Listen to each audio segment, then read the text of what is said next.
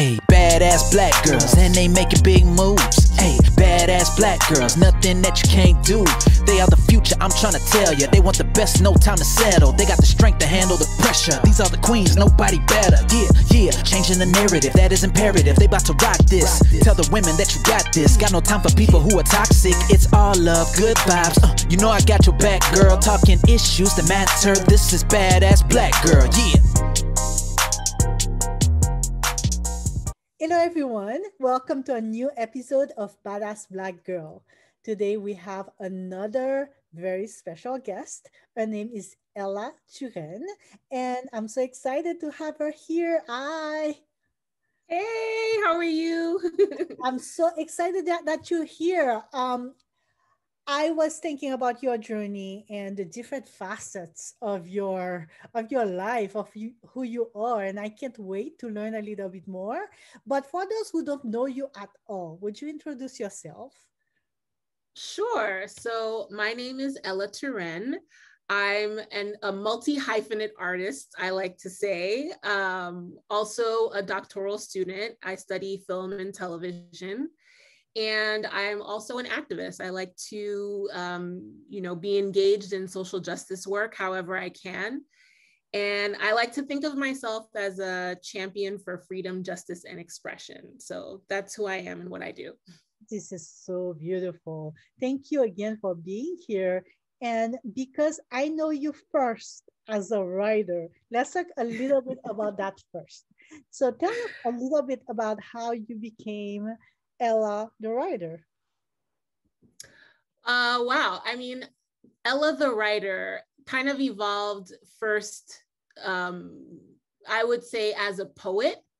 I started writing poetry when I was really little, but it was just like for fun, like I would write poems to my dad or like on special occasions or things like that. And then, and actually I also, at 15, I used to read a lot because, having Haitian parents, my parents were very strict. So I wasn't hanging out with people all the time. So instead I was reading a lot of books. And I used to read like Stephen King books. I was obsessed with anything that Stephen King wrote. And I used to read like Sweet Valley High novels. And one day it occurred to me, I was like, I could write something like this. So I decided to write like a whole novel, like a teen romance novel. So that was like the beginning of my writing journey, but I was just doing it for fun. I don't think I was thinking of it in that way. And then later on, I really got into poetry and not only writing, but performing poetry. And I did that for a long time. And what really drew it to me is that I was part of a group that was using our art and our words as a tool to foster social justice and social change. So that was kind of where I got more deeply into it and started thinking of it more as an art form. And then because I was an actress and I was sort of like impatient to get more roles, that's how I got into screenwriting and playwriting, and even writing like more fiction, because I really wanted to create more content for myself. It was more of a selfish reason. So, and in that way, I was also giving other people an opportunity. So those are kind of like all the places where my writing kind of evolved. Yeah, I have so many questions now about your filmmaking career. So I know that you're an actress and you also write scripts and you're a filmmaker. So how does one inform the other? How do you feel that being a filmmaker made you a better actress? And how does being an actress make you a better filmmaker? That's a great question. I think that when I started writing films, I was still writing it from an actor's perspective. Like I was thinking about, okay, what would it be to really say these lines? As an actor, you study character, you study the scene, right? You have to, the way that I was trained, you have to do these character bios and really think about the life of the character. Like, where are they coming from? What do they like? Who are they related to? So you have to think of the interior life of the character, even if it's not given to you. So you're always kind of like constructing who this whole person is besides what they're saying in the scene.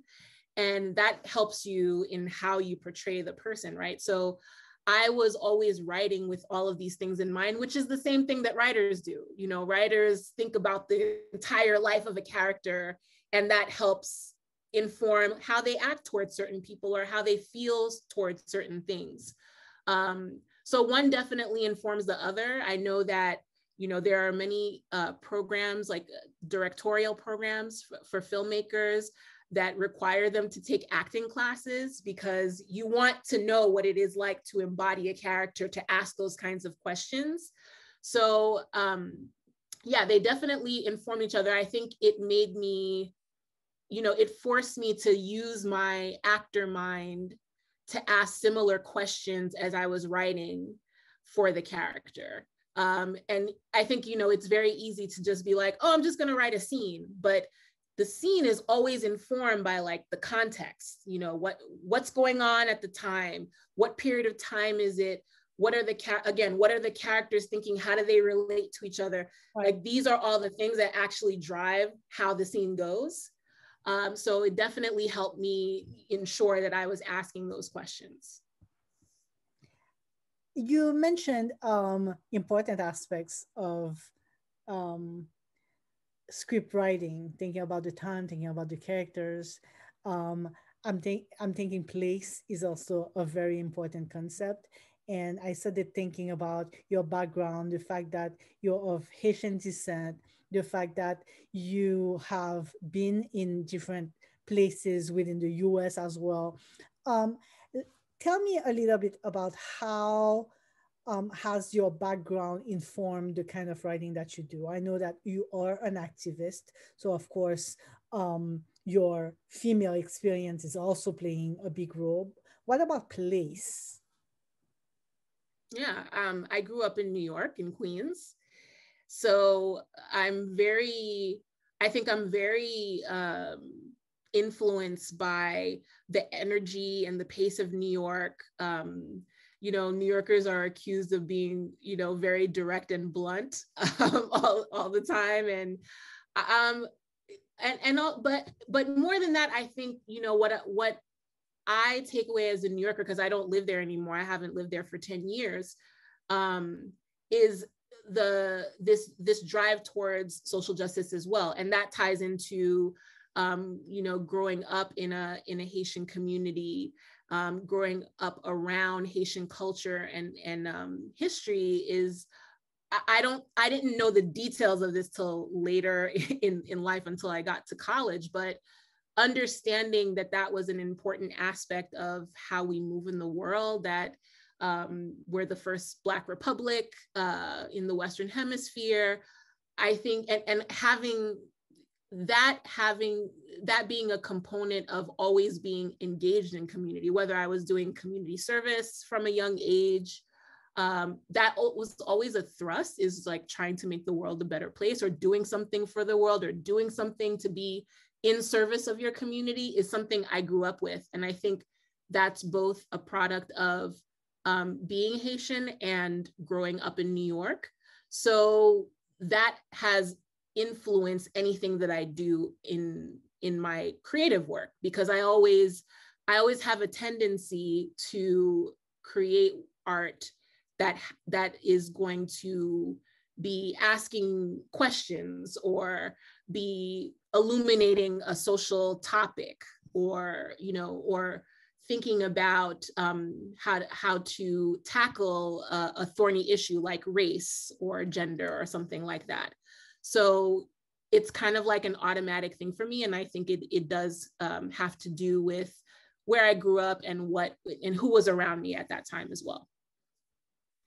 So for those who want to become activists in a meaningful way, so a lot of young people ask me how to get involved. Let's say that they discover that they are particularly talented in writing and they want to use their writing to change the world, but they don't know where to start. What would be your advice? My advice is always to look in your own community, in your own backyard, to see what people are doing. And I think now it's easier than ever to do that because we have social media and people are posting things all over. But, you know, the way that I discovered that I could put the two together was by joining a local community group that was doing this kind of work. I mean, we were talking about the prison system when it wasn't kind of like a sexy thing to do. And we were using our art, our poetry, our music to bring to the public's attention the tragedy of this issue and trying to get people to think about how to solve it. So I would say like every community, every neighborhood has organizations that are doing work. And more, I think organizations are looking for ways to partner with artists to help get their message out, to help partner and do the, you know, work on their campaigns. So if folks look around as to what's happening, or even if they just pick an issue, right? If say you're interested in immigration, you can just Google immigration and the town that you live in, and you'll find the organizations that are doing that work. And those are the organizations that I would say to partner up with, right? Because A, they're in your backyard, B, they've been doing the work. So they're usually looking for collaborations and ways to expand what they're doing. And we talked, of course, about writing, and writing is the perfect tool for activism, particularly poetry. And you get to write beautiful poetry, but you also do the kind of poetry that is meant to be performed. Let's talk now a little bit about your visual work.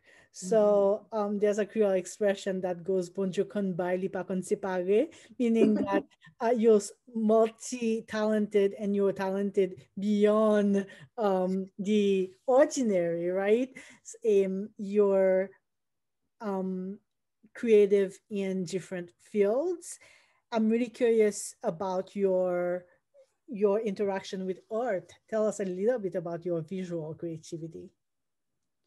So that also started at a young age. I used to, so I'm old, so people who are old like me may remember when you used to get in the mail the like hand-drawn brochures from the department store. So instead of using like photography models, they would actually draw, you know, illustrations of the models with the clothes.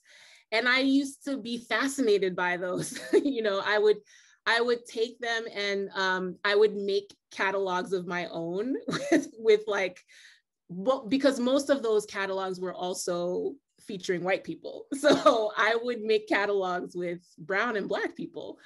And that was kind of like the way that I started drawing. I was always interested in art, and then took a couple of classes in high school. But then when I got to college, I was a studio art minor. And so I took almost every art class I could get my hands on, whether it was sculpture, ceramics, painting. I just was like trying to soak it all in. And that's really where I learned the different techniques. And because again, of like how I grew up and my sort of like growing curiosity about Blackness and about being Haitian, about being a woman, like that was all I drew, or all the content I made was about all those things. Because that's the time that I was really discovering all of those, you know, I was delving into all of those areas. So it's always stayed with me. I think visual art has always been like my first love. That's where I was like really passionate about making things and drawing. So it's funny because in the past, I don't know, couple of decades, I've kind of, you know, not done as much visual art as I would have wanted to, because I've done more performing and more stuff in theater and in film. So now I'm actually like trying to get back on that, because I do miss it. I miss not only, you know, what you make at the end, but it's the process that intrigues me. Like I'm very interested in in sort of like the technical and scientific aspects of making art. I'm that nerdy that I'm just like, I want to know how it's made. Like, I'm that person that goes to a museum and the first thing I do is like, I go right up to the painting or the sculpture. I want to look at it and see like how it was made, the materials that were used. I want to know like the artist's process. And then I can take a step back and be like, okay, like, what are they trying to say? Well, one thing that always boggles my mind when someone has so many talents is a little bit of time management and project management. How do you choose what you're going to dedicate time to? You mentioned, for instance, wanting to do a little bit more art because you had to focus on your filmmaking for a while. On a daily basis, how do you choose? So it varies. I think you could think about it in two ways. One, sort of like on a larger level, a chunk of period of time where I'm going to focus on something. And then on a smaller level, like whatever moves me from day to day. So I do go through periods where I choose to focus on certain genres or certain modes of art making. So like the past 5 or 6 years, I was really focused on theater. I had, a one-woman show that I put up, and I would say like 2014, 2015 is when I became like seriously invested in getting that show up. And it did take a lot of time. So I was kind of focused on just that for the past 5 or 6 years. And now I'm like, all right, I did that. I accomplished what I needed to accomplish. That was my focus. Now I'm going to shift to getting back to film. So I've committed myself to moving back to film. And my goal is in the next couple of years to make a couple of shorts, maybe make a feature. Like film is going to be my thing. I'll still do theater here and there, but not my own, like I'll if somebody casts me in something, I'll do that.